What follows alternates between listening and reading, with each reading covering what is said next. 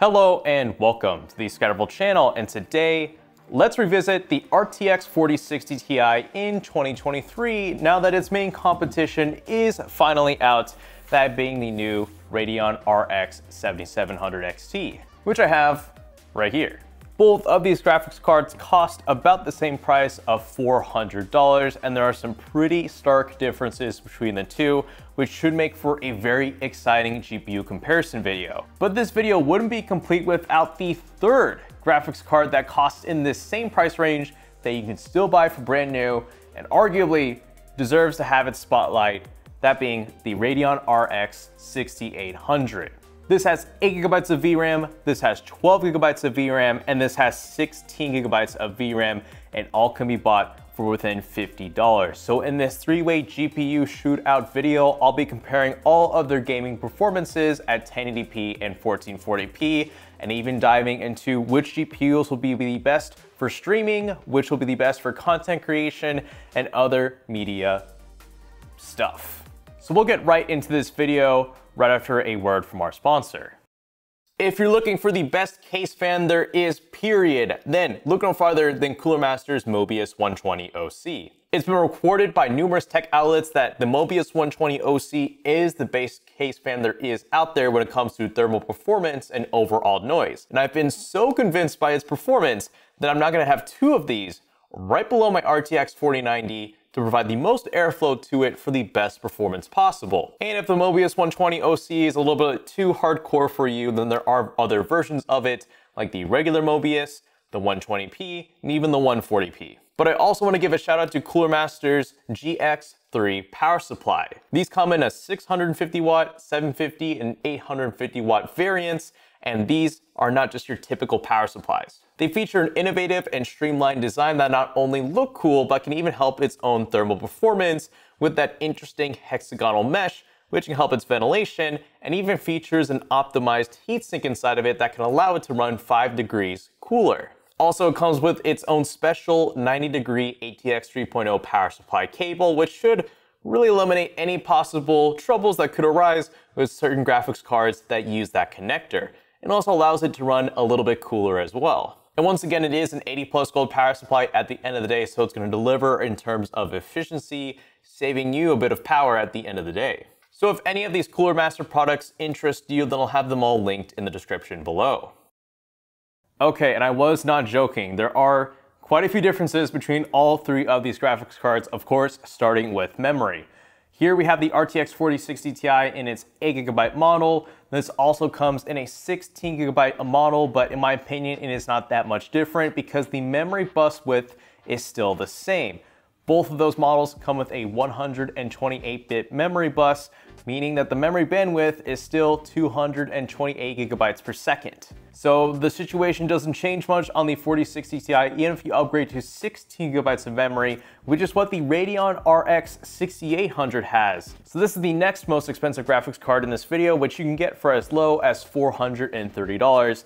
And this is 16 GB of VRAM, GDDR6, 256-bit memory bus. But then we have a graphics card that kind of sits in the middle, that being the new RX 7700 XT, which costs the most out of this entire lineup at $450 and comes with 12 GB of memory with a 192-bit memory bus. Now, as for some other differences, the 4060 Ti and 7700 XT both come with the AV1 Codec, which definitely has its advantages, which we'll be covering later in this video, whereas the last generation RX 6800 doesn't. And the 7700 XT and 4060 Ti are going to be better for ray tracing because they are newer, whereas the 6800 is older, yet this graphics card has more VRAM than both of these. So I'm really excited to show you guys the results, which I'll start off on Forza Horizon 5 at 1080p, which, by the way, we're using a 7800X 3D for all of these benchmarks. Here, the RX 6800 wins with an average frame rate of 118, with the 7700 XT and 4060 Ti closely matched at a second and third place.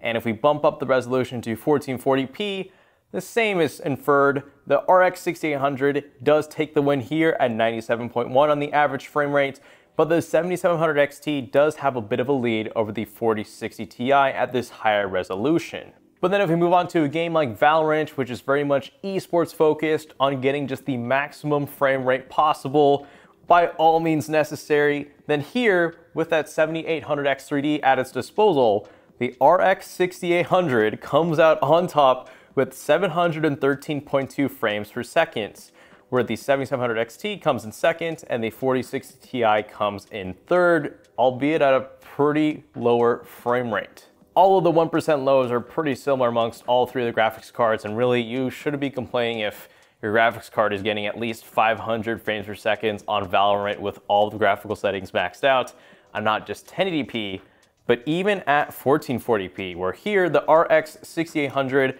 actually has a pretty big gap over the 7700 XT, and once again the 4060 Ti comes in third, which still, I wouldn't be complaining if my graphics card got above 300 frames per second on Valorant, with everything maxed out at 1440p. But what isn't as straightforward to run is Returnal, which is a PlayStation port that was transferred over to PC earlier this year, and at epic settings at 1080p, the RX 6800 and the 7700 XT are matched at about the same frame rate, although the 1% low on the RX 6800 is about 10 FPS higher. And the 4060 Ti is chilling in third place by about a 13 FPS deficit from the two. And at 1440p, the same sort of relationship is here, but once again, the 4060 Ti does have a gap between the 7700 XT and 6800, although its 1% low is about the same as the other two graphics cards. But then if we go ahead and bump up the frame rate on a slightly easier to run game like Rainbow Six Extraction at max settings, 100% resolution at 1080p, once again, the 7700 XT and RX 6800 are dead on about the same frame rate and same 1% lows. And the 4060 Ti is kind of like, okay, have fun. I'll be here in third place, bronze medal. But at 1440p, I think the 4060 Ti does put up a little bit more of a fight. It is a bit closer to the 7700 XT and the 6800. But that 1% low is not looking too good on the 4060 Ti at that higher resolution. But let's switch it up and do a game like Total War Warhammer 3. And here at 1080p, we get some linearity, where finally the 7700 XT shows that it's the newest and probably best graphics card of the bunch on paper, getting the highest frame rate at 106.2 frames per second with the highest 1% low. And this time, the 4060 Ti doesn't chill in third place. It's now actually a pretty okay second place over the RX 6800. And then if we move up to 1440p resolution, it's about the same. The 7700 XT takes the lead with a higher 1% low, but this time the 4060 Ti and 6800 are very similar with a slight edge going to the 4060 Ti. But now we gotta talk ray tracing, because this is a factor that goes into your graphics card purchase, whether you like it or not. Ray tracing is becoming a thing. We gotta measure it on this channel, and that's why we're gonna cover Cyberpunk 2077 with the ray tracing medium preset with no upscaling, so no DLSS, no FSR, because we wanna just see the raw performance of these graphics cards to dictate which one is the faster of the three. And here, finally, the 4060 Ti shows its merits with that better architecture, better suited for ray tracing at an average frame rate of 56 at 1080p with a higher 1% low, over the 7700 XT coming in second place, which is to be expected because this graphics card is newer, should have better ray tracing performance, and the 6800 coming in third. But then if we bump up the resolution to 1440p, that lead with the 4060 Ti diminishes. Now the 7700 XT is in first, with the 4060 Ti in second, and the RX 6800 in third. Although what I find weird is that the 1% low on the 6800 at this higher resolution is the highest of the three. So a little bit odd. But don't worry, I have another game I want to show off with ray tracing, that being F1 2022, and at the ultra high preset, anti-shopping filtering set to 16x, no upscaling, so no FSR, no DLSS. Here, the RTX 4060 Ti does win at 1080p on the average frame rate, barely, but its 1% low is a fair bit higher, which I'm really surprised to see actually at 1080p. But the 7700 XT technically matches it on average frame rate, which is positive, but the RX 6800 is sitting at a lonely third place with a lower average frame rate. but the 1% low is not too bad. But then if we move up the resolution to 1440p, it's about the same thing. The 4060 Ti in this case actually loses in frame rate on the average, but its 1% low is significantly better. And the RX 6800 is, once again, kind of in third place because it's not the best when it comes to ray tracing versus the two other GPU choices. So there you have it. That is the raw performance of all three of these graphics cards, and I already know which ones are good. The 4060 Ti has a lot going against it, especially with that really crippled memory. That 128-bit memory bus, even with the 16GB model of this graphics card, is not doing it any favors. And compared to these two graphics cards, which have bigger memory buses and more VRAM, are definitely holding up at higher resolutions, which is what these graphics cards in this price range should be targeted towards. And in terms of raw performance, you know what? I might have to give it actually to the RX 6800. There were a few games where it had a fairly good lead over the 7700 XT for a number of reasons. And honestly, it makes the 7700 XT not the best value for $450 if you can get a brand new RX 6800 for about $20 less with 4GB more of VRAM, which is better for future-proofing if you want to keep a graphics card long-term when PC games eventually just eat up tons of VRAM in the near future. However, when it comes to ray tracing, I'll be honest with you, I don't like the 4060 Ti still for the reasons I just listed with its memory and its deficiencies in that matter. So I guess you could look at the 7700 XT because it has the best balance of raw performance and better ray tracing performance. So there is that, but do keep in mind there is the 7800 XT for about $50 more that is worth looking into, which I should make an upcoming video on its own kind of GPU comparison, but that is gonna have better ray tracing performance for only about $50 more. So the 7700 XT, it's not looking too hot, I think. But now if we factor in other things like multimedia and streaming, you're gonna have to look at these two graphics cards. The 7700 XT and the 4060 Ti come with the AV1 codec. So not only are you gonna have the latest and greatest codec for streaming when it comes to YouTube and eventually Twitch and Kick, but even just say over Discord, if you wanted to show off whatever game you're playing to your friends, Discord can utilize AV1 and produce a really clear image to your friends that is a lot better than NVENC or AMD's own AVC codec. So as far as streaming goes, I'd look at either of these two graphics cards, but if you are undecided, the 7700 XT is going to be the faster graphics card between these two. But in my personal opinion, unless you're gonna be the next Ninja or you know you're gonna make it on Twitch or YouTube, quite frankly, pass these two up and just get that faster 6800 off the bat with more memory. Because even still, this does have the AMD AVC codec with Relive, and to be fair, it's not too bad. It's caught up quite a bit in comparison to Nvidia's NVENC.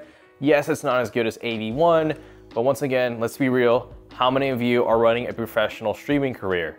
If that's you, then you shouldn't even be watching this video because you're already making tons of money and probably should go ahead and get yourself a 4080 or 4090 in that aspect. But if you're a video editor, once again, look at these two graphics cards for that AV1 codec because in programs like DaVinci Resolve, you can really speed up your timeline editing thanks to that AV1 codec when it comes to decoding and encoding footage.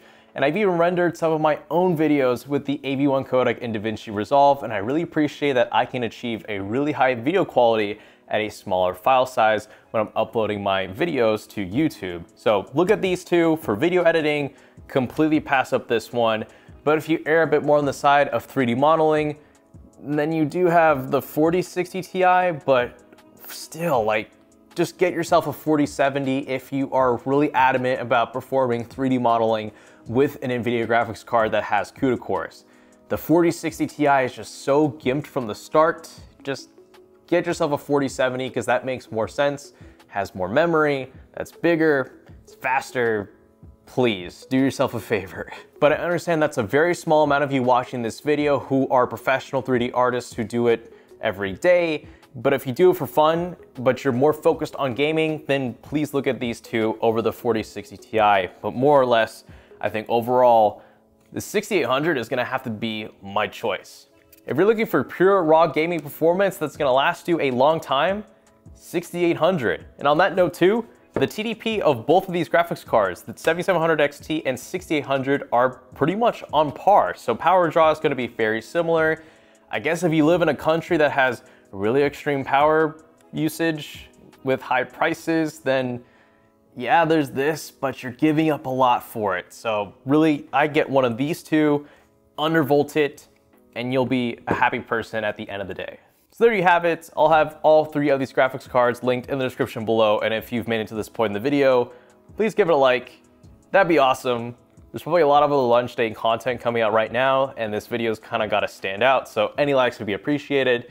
And if you've enjoyed my style of commentary and this kind of GPU comparison video, then do subscribe, because more of them are going to come out, because my benchmarking setup is finally like working. It's making the rounds. So that is it for today's video.